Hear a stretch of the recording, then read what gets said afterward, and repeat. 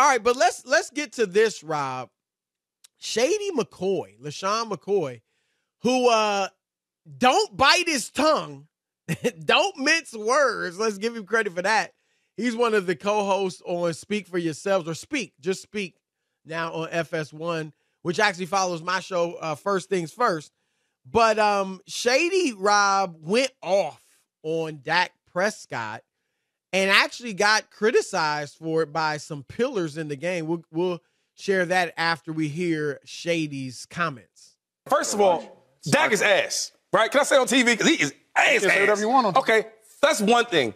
This is the second game that he's just lost by throwing picks.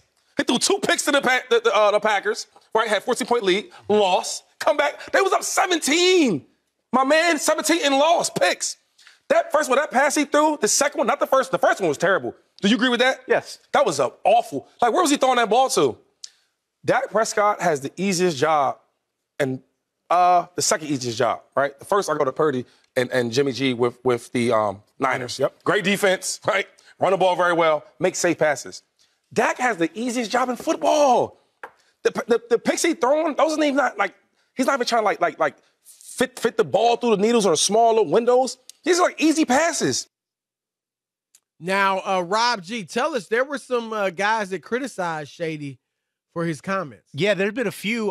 Kurt Warner chimed in. He wasn't as direct about it, but Tony Dungy, friend of the show, who is one of the most respected voices in all of sports, not just in football, he put a very direct tweet out there. Let me pull it up for you guys. And he addressed Shady directly. Pulling it up right now. Sorry, we got a lot of tweets here from this guy. Tony Dungy got a lot to say. Says, not when it came to who was the guy not when it came to John Gruden, he didn't have anything to say. Right. I remember that? Okay. So he says, was at Cut on Dime, LeSean McCoy, watching this game. Dak, 23 of 32, 56, and 3 TDs. He threw the two INTs. The first one, his arm was hit as he threw it. The second one was right in the receiver's hands. Dallas defense gave up 503 yards and 40 points, and the loss is all on Dak. Really? Question mark, question mark, question mark. I'm with Tony on this one, Rob. And not that Dak shouldn't get criticized, but they scored 34 points. He did make some mistakes. The first interception was horrible. The second one hit Noah Brown in the chest. Got to catch that ball. And that obviously was a pick six that ended the game. But you scored 34, Rob, against Jacksonville. That you should win that game. The defense gave up a ton of points, and 40 is what Jacksonville ended up scoring. Obviously, one was a pick six. But look, Dak has had, he's had, as we said, Rob, 7 interceptions last 4 games, 11 this season in 9 games, highest interception ratio in the league. So he certainly deserves some criticism. But to say he is horrible, which is essentially what Shady said, that's ridiculous. He's not elite. I'll say it because I was saying he was en route. He ain't en route right now. We'll see if he ever gets en route. But he's not an elite quarterback, but he's also not a bad quarterback. And I think Shady went way too far with that.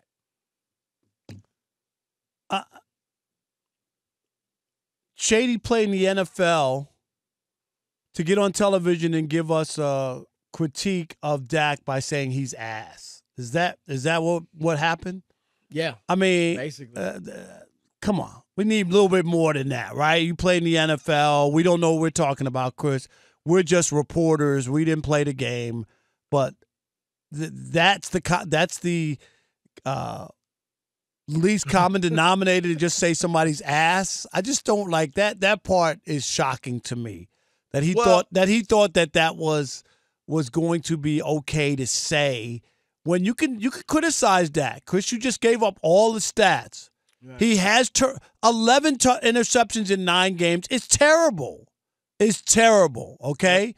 And you can say this has been a Dak problem all year. Give the numbers.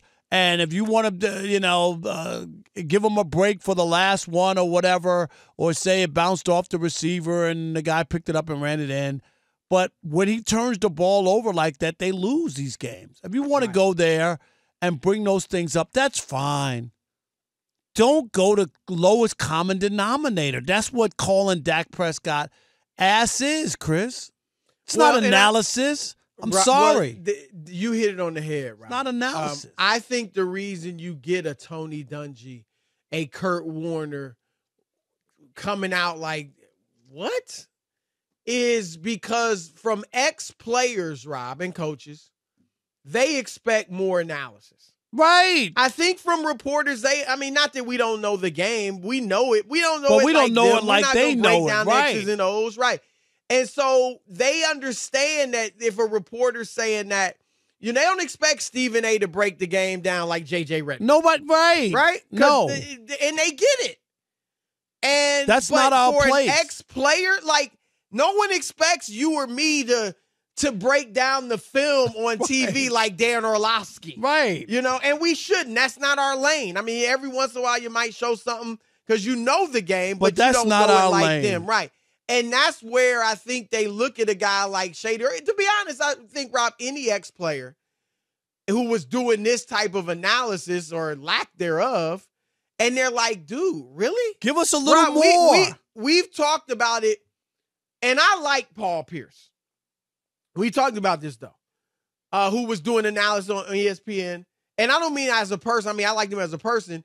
But, I thought I do like players, Rob, that come out and just say they're not afraid to criticize players or coaches, right? If they see something that they think is awry, they say it. That's right? why Barkley's one of the best in the business, and a lot of players don't like him, and it's fine.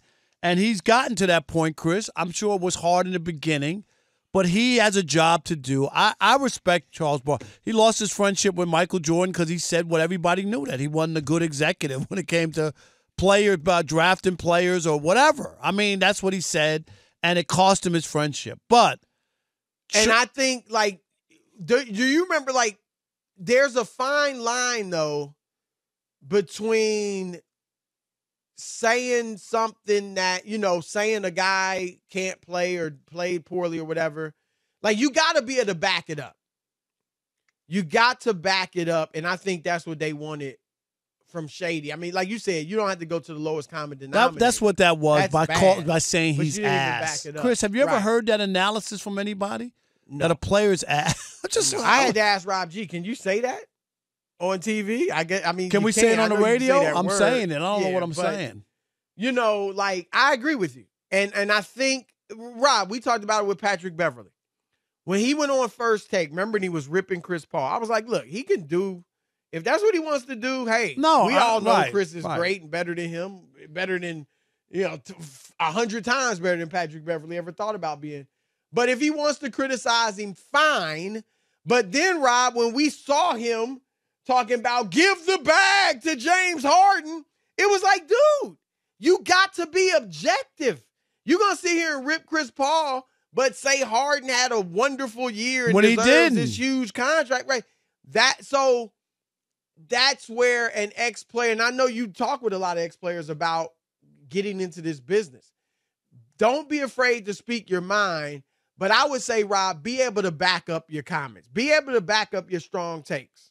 That's what you have to do, Chris. That's what it all comes down to, is people don't have to agree. But if you could just back it up, I say all the time, people say to me, at least I know where he's coming from. Do you know what I mean? Right. Like, okay, I know how Rob got there. I disagree with it. Even if I say Tom Brady's the LOAT and I give you 4 or 5 situations where I think something lucky happened for him, at least I have a path, right? I'm making a case. Right. You got to have that. I just can't say he's lucky and I can't give you any examples.